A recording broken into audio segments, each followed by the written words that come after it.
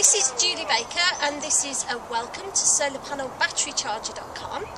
Just thought I'd run through with you the solar power system that we've got running on our narrowboat here in the UK.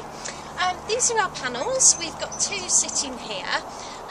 They're 40 watt rating each, so we've got 80 watt power potential in total, and I'll explain a bit more about that in future posts. On a day like today, we mainly keep them sitting flat because the sun's mostly directly overhead, so there's not much point in tilting them. But we have got this mechanism here so that we can tilt them in any direction to catch the evening sun and whatever. So that's it for this part of the video, and I'll take you down below and we'll go and see where all this power goes to in our battery bank. So now we're inside the boat, and this is the charge controller, and we've got the wires feeding down from the solar panel into the controller.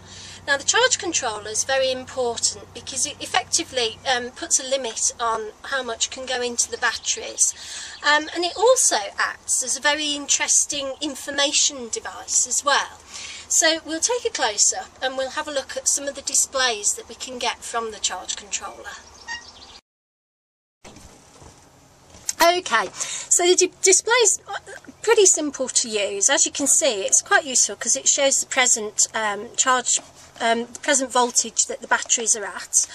We've got a little sun symbol effectively saying that there's charge going into the batteries, and a lovely smiley face that's decided that our batteries are actually in a pretty good state of charge. And we can scroll through the controller. The next screen is showing us how much input we're actually getting from the solar panels right at the moment. So we're getting 2.3 amps right now. The maximum we've ever seen on there is just short of 5 amps, which is about the capacity for these panels. So that is exactly what's going into the batteries, which there's a little bit of drop, but only a tiny amount. That's how much is physically going out at the moment, which is nothing. So this is how many amps we've actually generated with the panels today. I actually zeroed this setting at about 11 o'clock last night. So far today we've had 25 amp hours. And that's about it really.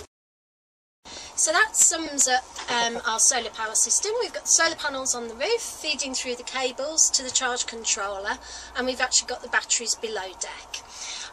Now I would add that since we've had the solar panels, which must have been for about 5 years now, we've had absolutely no issues with overnight power. We used to have to think about how to leave the battery state of an evening because we do have a 12 volt fridge, so we were often finding that we couldn't get through the night with the fridge still running, whereas now we finish the day and we've got loads of charge for the fridge and anything else we want to use in the evening, so it's really convenient.